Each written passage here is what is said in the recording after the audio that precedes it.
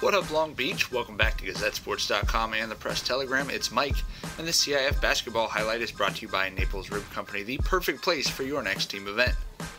You can never go too far that you can't come back home again, and it's a more league matchup here in the CIF Division I AA quarterfinals. We've got the east side of Long Beach versus East Long Beach, as Long Beach Poly and Millikan are facing each other with a trip to the semifinals on the line. No introductions necessary. These two teams have already played twice this year. Millikan won in this gym to start the season off, and then Poly got revenge at the Howard Lyon Gymnasium. And ESPN is here, so you know it's a big deal. A packed crowd at capacity. We take a look around the gym just before tip-off, and you can see it was standing room only. Exciting atmosphere. Certainly worthy of a playoff battle between two local teams. The game plan for Poly, obviously, as it always is, get it inside. Millikan, not really a matchup for these guys. John Duff, Zafir Williams as well. Two very quality posts for Poly. Justin Chambers going to make a great hustle play here for Millikan, but truth be told, it was pretty much all jackrabbits in the early going. Harrison Bonner gets things going with a dunk. And then they're going to find Jeremiah Sadler, number 20 over there on the corner. Poly really blitzing Millikan to start this game off as they took a 19-3 lead. Mason Dickerson definitely came to play for the Rams. He was pretty much all they had going in the first half. Poly, whether it was through passing, offensive rebounding, dribble driving, getting penetration, getting pretty much everything they wanted. And then when you start throwing in plays like this from Bonner the Bomber, dropping it from deep, and then the defensive hustle play, you can see why the Poly fans to my right were much louder than the Millikan fans to my left. Drew Buggs, the Hawaii signee, who's come back from that knee injury, hitting from deep.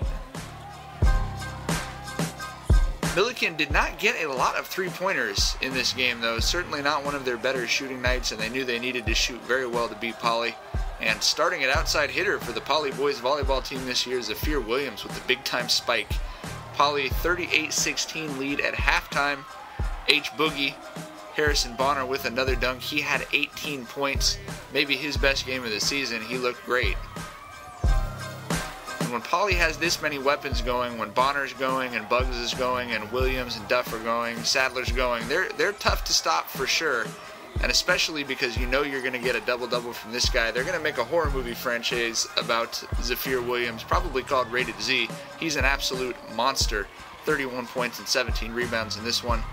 Ofure Ujidagale gets the bucket, but you can see everything was hard-earned for Millikan as he cramps up on that one. Dickerson back to Big O. Rams on a bit of a run in the fourth quarter. They trailed by 20 after 3. Dickerson with another three-pointer. He had 16 in the game. Millikan able to pull it within 11 on the deep three from Justin Chambers. You're thinking, okay, Millikan's got that style. They could maybe knock Poly off their rhythm, get him a little bit harried, but the value of Drew Buggs, he settles him down. Easy pass, easy bucket for John Duff. And Poly obviously up 20, even with the lead getting cut down to 11. Didn't need too many more of those buckets in order to hang on and win this thing pretty easily, 74-54 in a Moore League matchup. That was a lot of fun to have a great crowd like that. Hats off, obviously. Moore League been known for great coaches for a while. These guys, Shelton Diggs, Chris Francis, two of the new guys who are bringing that tradition forward.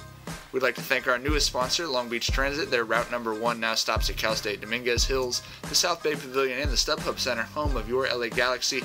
Long Beach Poly staying at home in the friendly confines of the Ron Palmer Pavilion. They'll be hosting Rancho Verde on Friday night in a CIF semifinal showdown. You know you want coverage of that game and everything else local sports. You got to keep it right here.